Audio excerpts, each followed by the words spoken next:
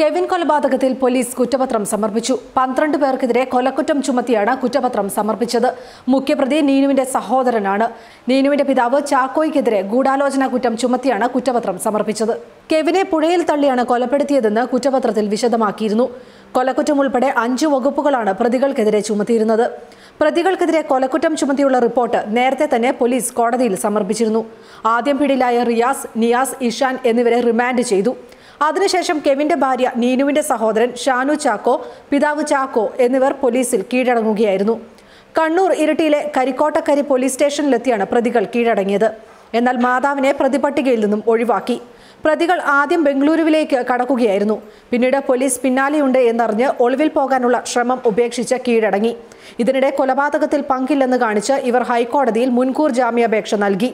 അതേസമയം കെവിൻ മരിച്ചതുമായി തങ്ങൾക്ക് യാതൊരു വിധത്തിലുള്ള ബന്ധമില്ലെന്ന് കാണിച്ചാണ് പ്രതികൾ മുൻകൂർ ജാമ്യത്തിന് അപേക്ഷ നൽകിയത്.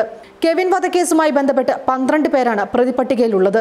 കെവിനെ വീട്ടിൽ നിന്നും കൊണ്ടുപോയ i20 കാറിൽ പ്രതികളായ നിയാസും റിയാസും ഉൾപ്പെടെയുള്ള സംഘം സഞ്ചരിച്ചു എന്നതിന്റെ തെളിവ് പോലീസ് കണ്ടെത്തി. തുടർന്ന് നടത്തിയ ചോദ്യം ചെയ്യലിൽ കെവിനെ തങ്ങൾ പുനലൂരിലേക്കാണ് കൊണ്ടുപോയതെന്നും തങ്ങൾക്ക് കൊല്ലണമെന്ന് ഉദ്ദേശമില്ലായിരുന്നുവെന്നും പ്രതികൾ പോലീസിനോട് പറഞ്ഞു. കെവിന്റെ ബന്ധുവായ അനീഷിനെ തട്ടിക്കൊണ്ടുപോയെങ്കിലും അനീഷ് രക്ഷപ്പെടുകയായിരുന്നു.